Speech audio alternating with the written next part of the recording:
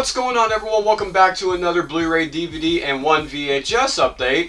I always do these every 2 months. If you're new to my channel, I decided to cut back on them and go every 2 months because I don't really buy that much anymore every month since I'm saving up for a dream car. So that's the reason why I do every 2 months. So let me kick it off really quick and show you the VHS that I bought, and that's the Halloween limited edition VHS set, to where both of the VHSs are orange. Did not come with the keychain, which I don't care. I'm just glad to have this set. I love it so much to be able to have it in my collection. And this is number 34,216 out of 40,000. I went into detail in almost said unboxing. I meant to say unboxing. I did a video on it, so if you go back a few videos, you'll see it if you want to see more details about it. I also did another unboxing video, and it was of the Cheech and Chong's Up in Smoke 40th Anniversary Deluxe Edition. I absolutely love it. It's like one of my favorite things I added in this room. It's one of my favorite comedies of all time. Kills me every time I watch it, no matter how many times I see the scenes. I just die of laughter. I love this movie. You gotta get the vinyl set if you love this movie. But it comes with the soundtrack, the vinyl. It comes with rolling papers, which I've never smoked in my whole life, and I never plan on doing that. And comes with a little 7-inch picture vinyl. Once again, I'm not going to go into detail of it. I almost did there. Sorry, I just love talking about this movie. It's one of my favorites. But if you want to see more of a detailed version of this, just go back a few videos or so, or whatever. You'll see me do an unboxing of this, and I'll show up close shots of it, so I think you'll enjoy it. Okay, the next one up is the most overrated comic book movie in history. Two main reasons. One, I was told it was better than The Winter Soldier, which is my favorite cinematic movie in the Marvel Universe. Okay, people have different opinions, that's fine. But when I'm told it's better than The Dark Knight, and that is no lie. I read that in a couple blogs, or maybe it was on, shoot, what was it? Doesn't matter where I read it. I know I read it, but then I was told in person. People were actually going, this is actually better than The Dark Knight. Okay, I'm trying to breathe. After I seen this movie, I'm getting really mad at that. I'm like, where? That's the Black Panther. This movie actually was the most overrated movie of probably, when did this come out? 2017 or 2018? I don't remember when it came out exactly. Of course, the 4K Blu-ray came out this year, but I can't remember if it was released late last year or early this year. But I will say, it's the most overrated movie in my opinion. I did not see where the movie was when people were comparing this like better than the Avengers, better than the third Thor. People were actually saying that in the comment section and many videos where people were reviewing it. They're saying this blew away the third Thor movie. I like the third Thor movie better than this. Okay, but overall, yeah, it's my opinion. But you got to admit, if you got a home theater set up, this is one of the worst movies released in recent times with the audio quality. It was atrocious. It was terrible. It was bad. It's up there with Age of Ultron. It's that bad in audio quality. I just don't know what Disney is doing when they transfer to 4K and Blu-ray. It's like, what are they doing when they mix this stuff? It's terrible the way it sounds.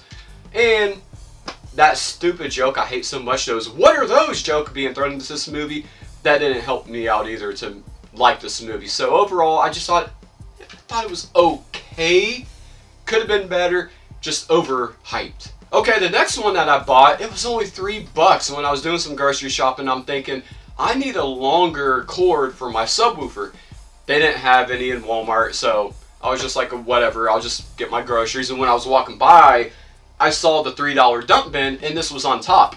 Tori says she'd never seen this movie, so I had to buy it, and that is Three Amigos. Such a fun movie. I love this movie, and can't believe I never had it in my collection. And for $3, I'm like, perfect time to buy it. So she watched it. She loved it. I think that everyone should have this movie in their collection. If you love those 80s and 90s comedy movies and you haven't seen this yet, you got to pick this up and add it to your collection. After I got the Three Amigos, they had the DVD bin here, and then a little bit past that was the Blu-ray bin. I think it's like $5 or something like that. Can't remember because I bought this last month. And once again, Tori says she's never seen it. I had to get it for my collection because I actually like this movie. That's The Waterboy. I really highly enjoyed this movie. I think it's funny. She thought the same thing. She thought it was pretty cool. So, I don't know why it took forever to add it to my collection, but overall, I'm happy to have it in my collection now. Okay, the next one up on this list is the one that I was absolutely blown away by, because this is a movie that I was not expecting to be good at all. And a little quick story, the very first DVD I had ever, I still remember to this day, was Tomb Raider. My sister bought me a PS2 for Christmas, and I was like, hey, it plays DVDs.